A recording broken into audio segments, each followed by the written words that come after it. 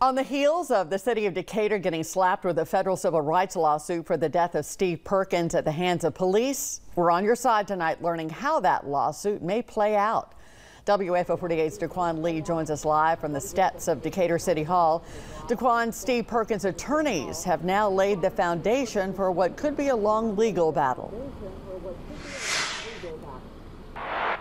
It could be a long legal battle, Liz. In fact, I'm told this could be years in the making unless there's a settlement along the way. However, I'm also told that the bar for proving the city of Decatur and its officers violated Steve Perkins' civil rights is very high.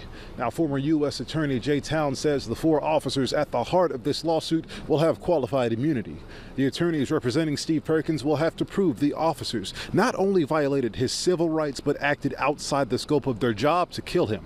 I asked if we could see body camera footage as a result of the lawsuit, but Town says that decision will be in the hands of the city.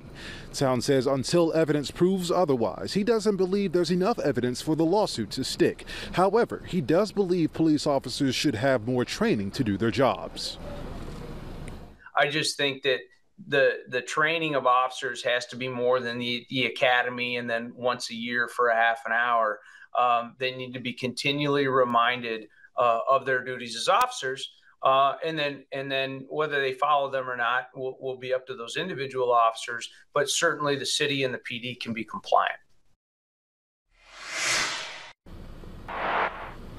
Now, earlier today, I went inside the city hall behind me to request the personnel files of the 4 officers. And when we receive those personnel files, we'll provide you the latest information on their involvement in this entire situation. Reporting live from downtown Decatur, Daquan Lee, 48 on your side.